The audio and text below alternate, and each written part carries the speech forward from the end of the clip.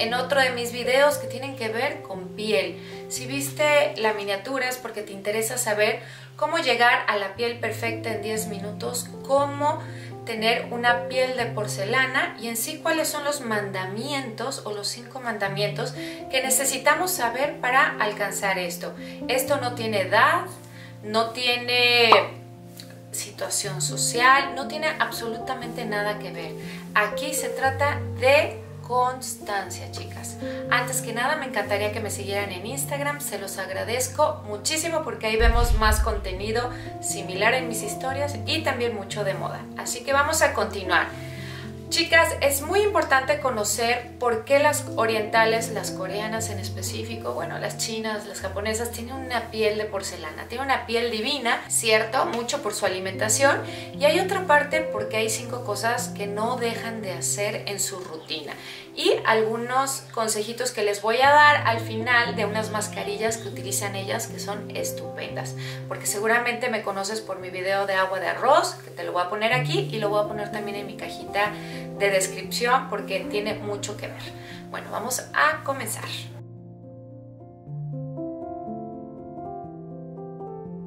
Chicas, el primer mandamiento que debemos de seguir es siempre dormir desmaquillada. No importa lo que suceda, no importa que la casa se caiga, no importa nada, lo que importa es desmaquillarnos. El maquillaje durante tantas horas que estamos dormidas penetra hasta la sangre. No debemos de dormirnos maquilladas, debemos de quitarnos absolutamente todo. ¿Con qué? Con agüita micelar, con algún jabón que ustedes sientan cómodo, con algún aparato. Yo, por ejemplo, utilizo un aparato para exfoliarme y quitarme todo el maquillaje del día. Después utilizo mi agüita micelar y me encargo de que no quede una gota de maquillaje. Siempre es más importante el quedar desmaquilladas que ponernos miles de cremas y untarnos todo encima de un rostro que no esté perfectamente limpio. O sea, lo que quiero decirles con esto es que cero maquillaje los 365 días durante la noche. Obviamente si hay algún día, uno que otro, que puedan descansar, está bien, también bienvenido.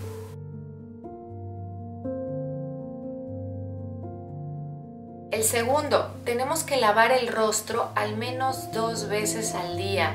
Las orientales lavan muy seguido su rostro. ¿Qué es lo que sucede? Lo puedes lavar en la mañana o lo puedes lavar en la noche. Puedes incluir aquí cualquier tipo de jabón, si eres para rostro seco o si eres para rostro graso. Aquí depende, pero tenemos que hacerlo con agua templada a fría. Es muy importante porque esto nos va a ayudar a primero tensar la piel, a continuar lo que poquito que hayamos dejado en la noche de maquillaje o que se nos fue, o ya ven que a veces de repente amanecemos como pandas con un poquito de rímel. Bueno, eso es lo que vamos a quitar durante la mañana. Lo primero que debemos de hacer es lavarnos el rostro y lo último que debemos de hacer en la noche antes de nuestra rutina es lavarnos otra vez el rostro antes de aplicar todas esas cremas antiedad. Tenemos que dejar un lienzo preparado para recibir tanto el maquillaje de mañana como las cremas de la noche.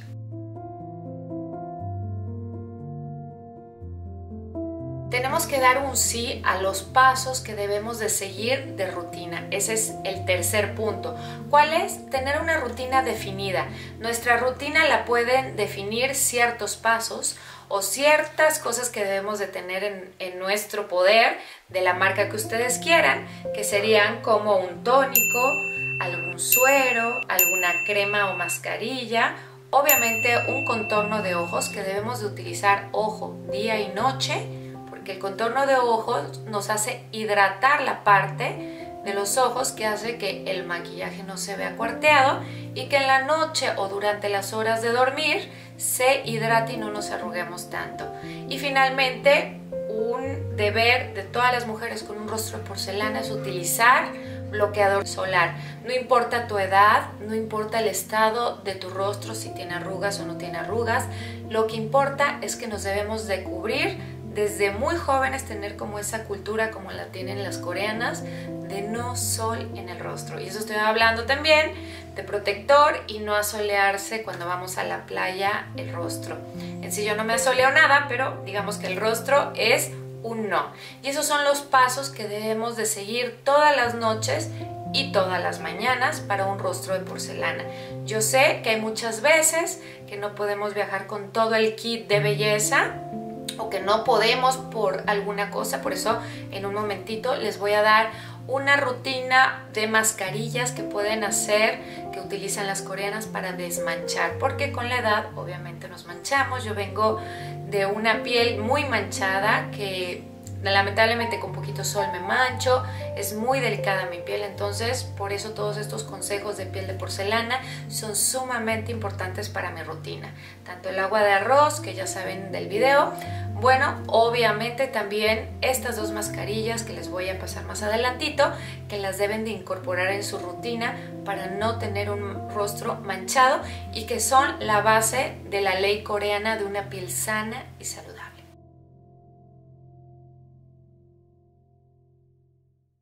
El cuarto mandamiento sería encontrar tu producto clave. Tu producto clave se refiere, como lo hacen las orientales, es examinar cuál es tu tipo de piel y de aquí tienes que encontrar el tuyo. Por ejemplo, en mi caso mi piel es reseca y mi producto clave siempre va a ser la vitamina C y también lo más importante para mí es un suero. Un suero que me haga sentir que estoy sumamente hidratada, que lo utilizo también para tener un rostro perfecto. No sé si vieron mis videos, que son dos, se los voy a dejar aquí o más bien en la cajita de información. Les voy a dejar aquí el del WhatsApp, que es donde utilizo el suero. ¿Por qué utilizo yo el suero tanto?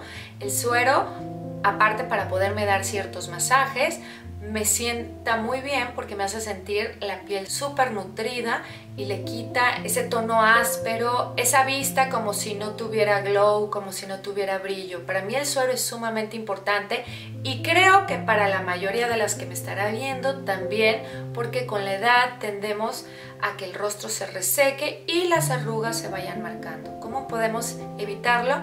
Encontrando nuestro producto clave, que eso hacen las orientales. Las orientales no se van tanto por la marca. Yo sé que si son muy específicas en ciertos productos y son muy nacionalistas, utilizan productos orientales hechos allá, obviamente porque saben lo que están haciendo, pero también se fijan mucho en que tenga exactamente lo que necesita el rostro. Hacen sus estudios de su rostro y saben perfectamente qué es lo que les funciona.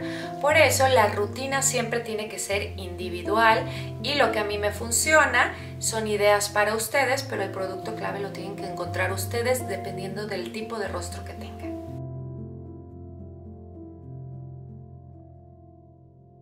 Y el quinto mandamiento, que para mí es el más importante y es ahora sí que la ley de la ley, es ser constante. El ser constante es todo. Aquí no va a haber maravillas. El rostro o los rostros que se ven lindos, que se ven cuidados, no son obra del Espíritu Santo. Yo sé que hay unas pocas que sí tienen mucha genética, ok, pero no es la mayoría. Y las que estamos viendo este video, pues obviamente es porque no tenemos esa genética. Entonces nos tenemos que preocupar por lo único que sí debemos de hacer es ser constantes. Hacer los 5 mandamientos que les dije y ser constantes, no parar, no dejar de hacerlos, no importa, no poner pretextos, porque como ponemos pretextos, llegué tarde, estaba cansada, tuve mucho trabajo, me dolía la garganta, me dolía la cabeza, bueno, ya saben, todos los pretextos que nos aventamos para no hacerlo. Y la verdad es que el éxito se alcanza cuando uno es constante, cuando no importa qué, seguimos haciéndolo y volvemos a seguirlo. Es como las tablas, si no las repetimos, no las aprendemos. Aquí es lo mismo, debemos de hacer esta rutina parte de nuestra vida y parte de lo que sí debemos de hacer en el día. Así que chicas, manos a la obra y vamos a ver cuáles son las mascarillas que les voy a aconsejar para quitarse esas manchitas y para hidratar el rostro.